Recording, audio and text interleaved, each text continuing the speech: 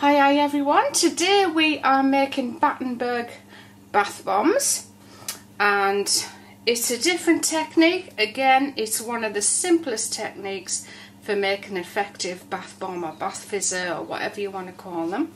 So again, I've got my two dishes because we're doing two colours today.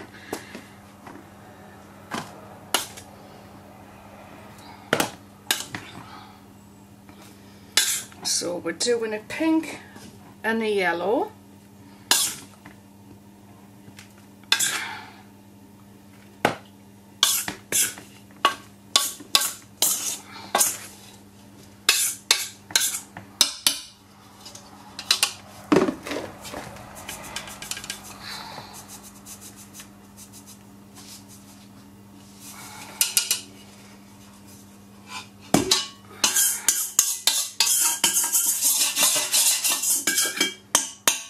And the main colour is the yellow, and the smaller colour is the pink.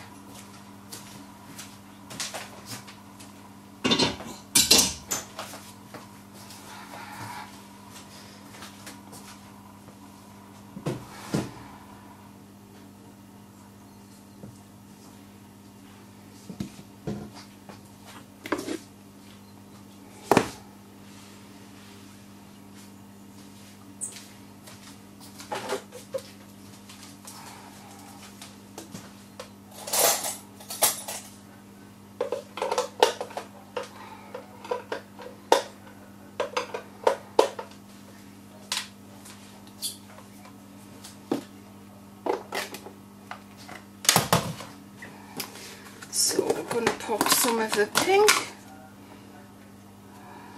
in the small container and some of the yellow. And it looks orange, but it's actually yellow.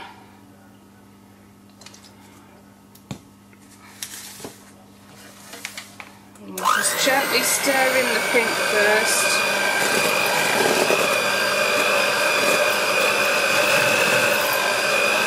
Until it's nicely blended in.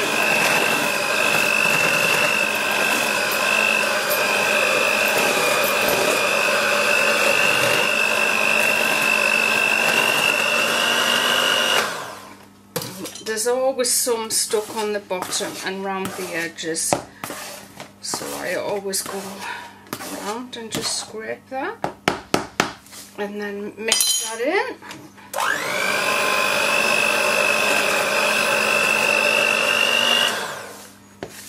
Now we're going to mix in our yellow. Now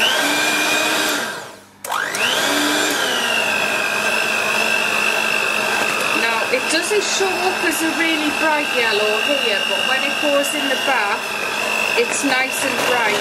I actually like it in the bath bomb rather delicate.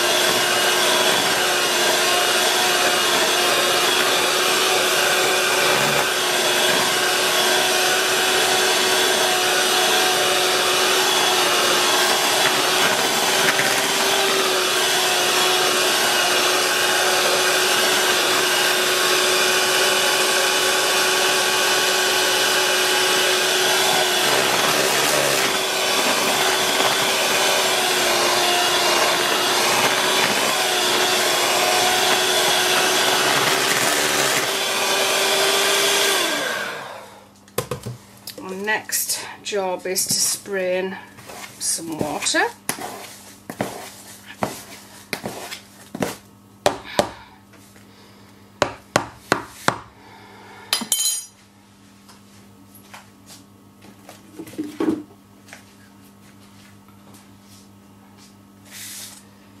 And we're going to go for 10 sprays in the pink, 15 in the yellow.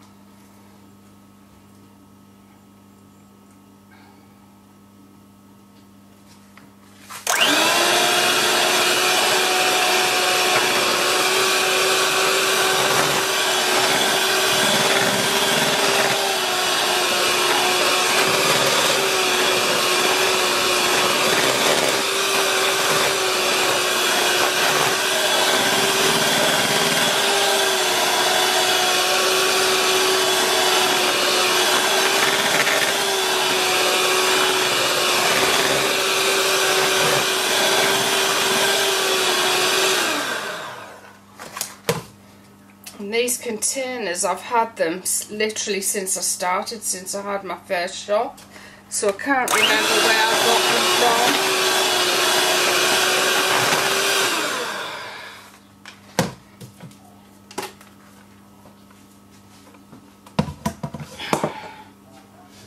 Okay, so here we have, it's a cat litter tray. Of course we have no cats, it's just a tray for making products, and I'm just going to sprinkle that out like that, and then I'm going to put the pink on the top. It's just so simple, this technique works fantastically well.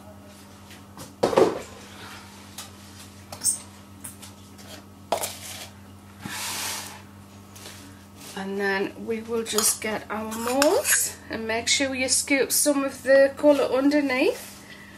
Pop it in like so. Squeeze it together.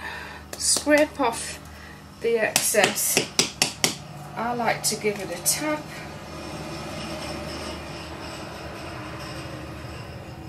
And I like to pop a couple of elastic bands around there. Just keeps it nice and tight.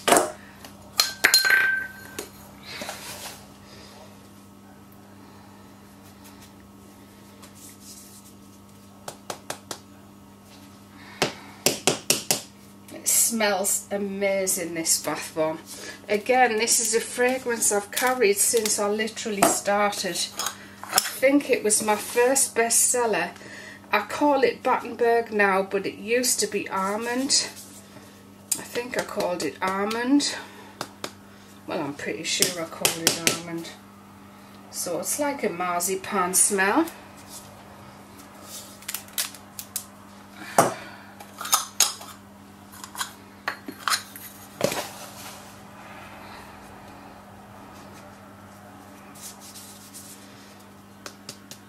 And if you're interested, we now have an Instagram page if you want to follow us on there. And I'll try and upload a little bit of something every day. The link will be in the description box.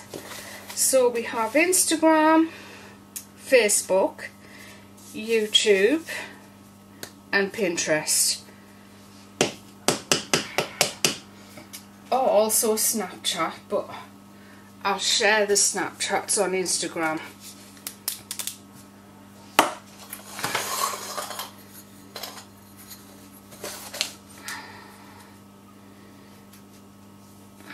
And the great thing with Snapchat is you can just do a little bit of something instead of making a great big video. I can just do one of those very short 30-second videos. So you can see what I'm doing every single day, more or less. When I'm crazy, psyched out busy, I might not have time.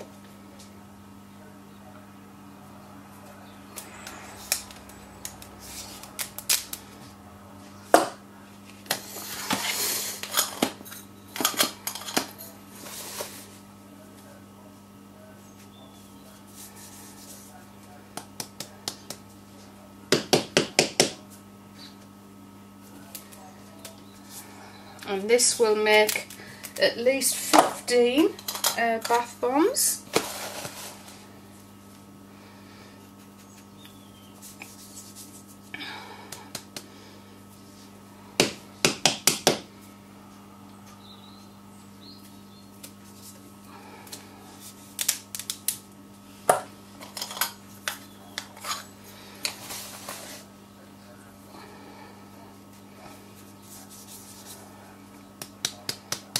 And then also, when these are unmoulded, we'll decorate them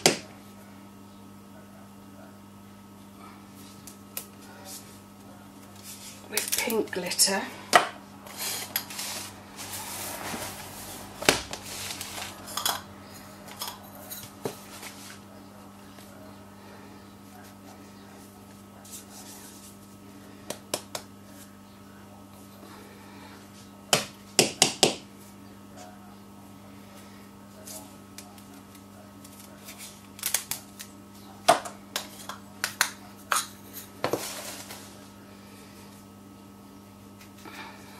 So that's 12 bath bombs already.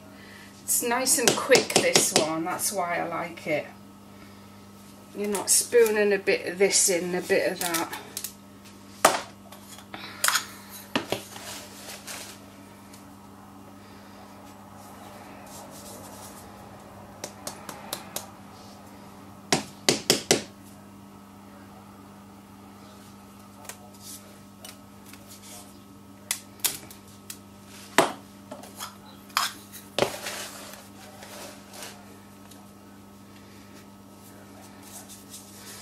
I'm not using too much effort at all trying to push them together. That's a mistake I made in the past. I would pack as much in as I could to each mould and squeeze and squeeze and squeeze until my wrists were hurting.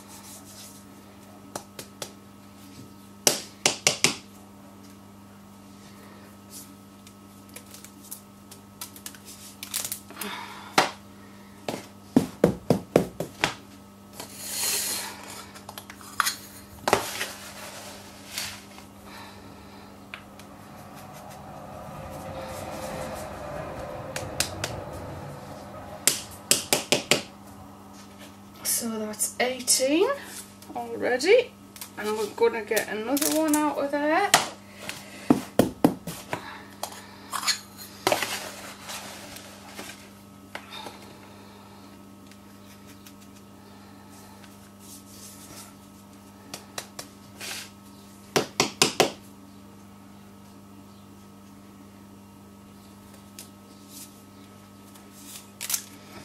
And then with what's left over, I will use these small moulds that were from IKEA.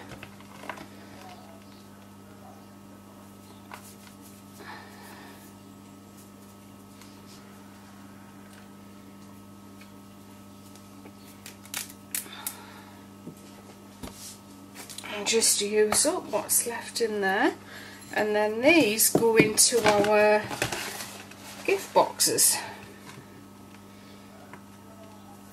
I wish I'd bought more of these. They don't sell them anymore, I'm afraid. They might bring them back someday.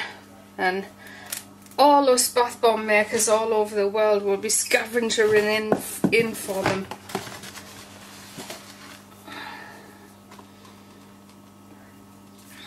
I'm sure I had more than this, but I don't know what I did with them.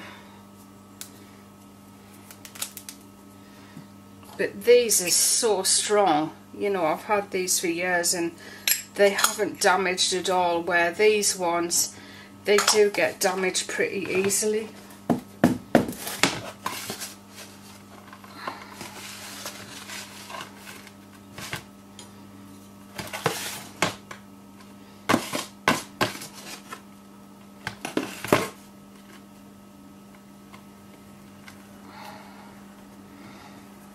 And there we are, we've used up just about all of it.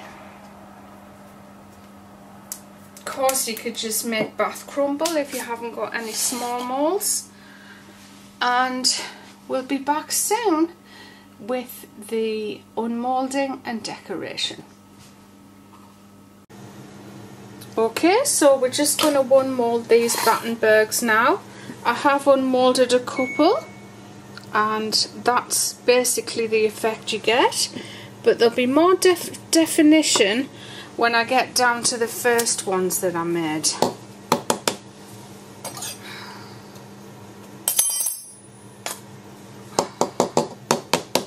They're just needing a little bit more extra tapping compared to the last ones we did.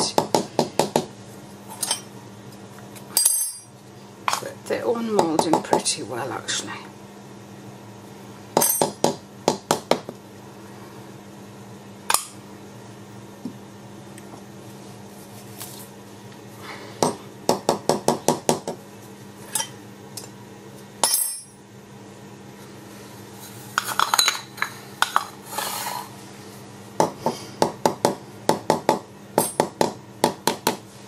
You can sort of hear the sound change when it's released from the mould.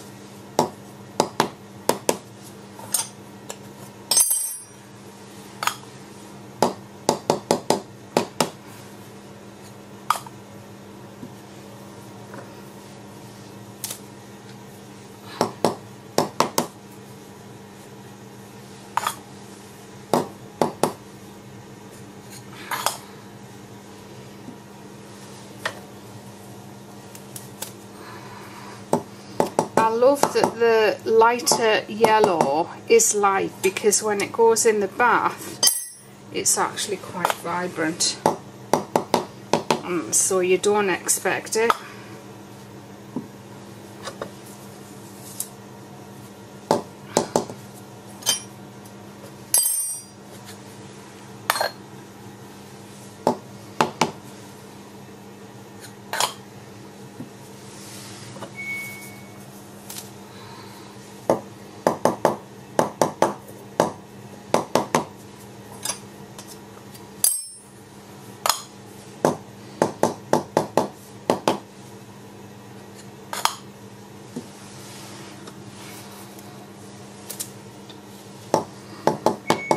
And so this is just the same recipe as last time, 2 to 1. So 2 bicarb to 1 citric acid. And I definitely think that works the best for the fizzing action.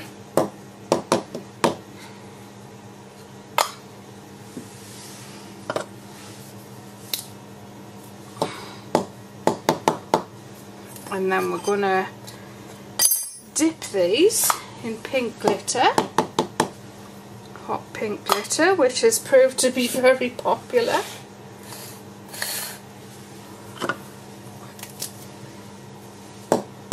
And of course it is cosmetic glitter, so it just rinses off the skin and rinses out of the bath. With most bath bombs you're going to get a little bit of mess. To me, that's all part of the fun.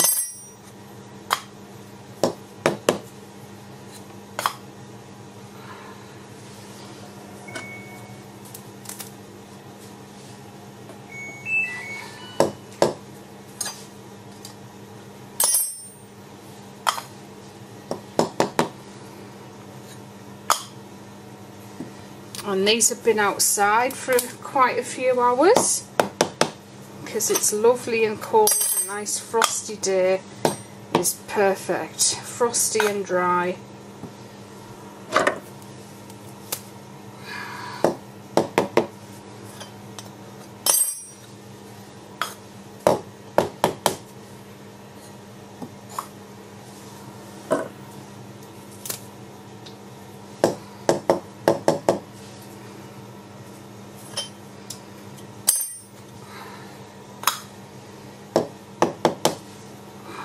Now my soap should be melted now, so that these are just ready to dip, so hopefully I won't have to stop the camera.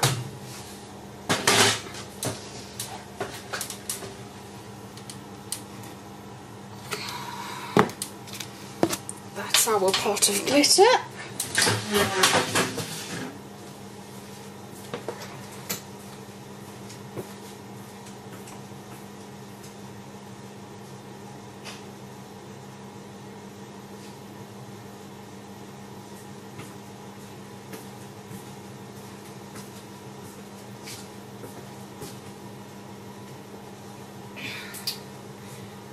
Now I've got my soap here and I always pop these Pyrex dishes onto a cloth because I've shattered a few in my time and they really do shatter. Putting them from the hot onto the cold surface, they just shatter like crazy. So can you still see what I'm going to do?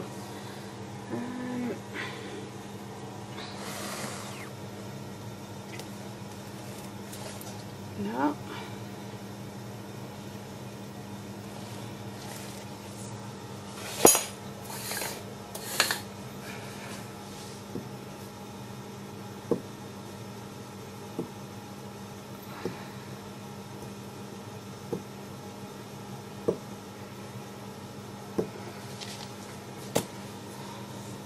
That's it.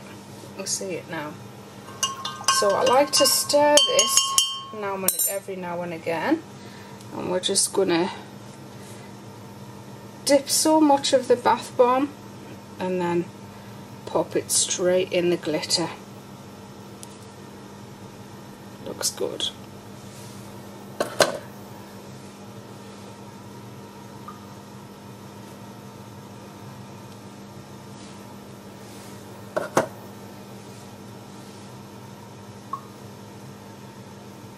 Nice and simple.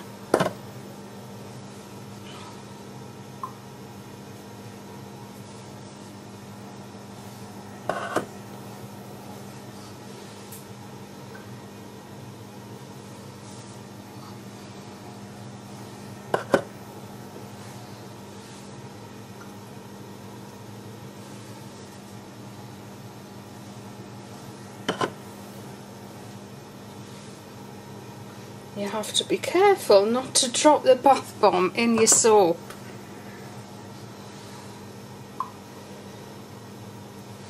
Or whatever you're going to dip them in.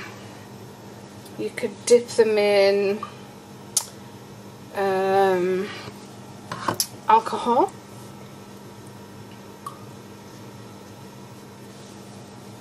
But not water, because that makes them fizz.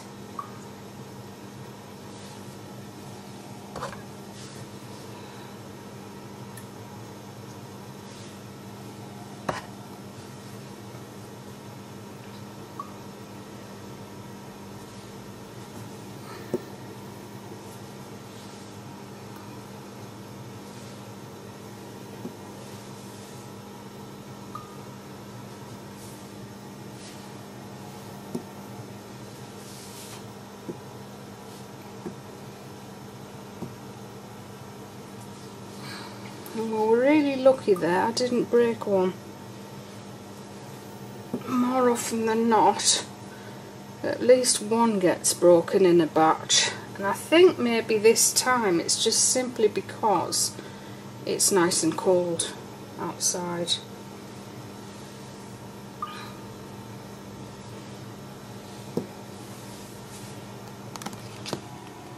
And that's our glitter. And that's what the bath bombs look like.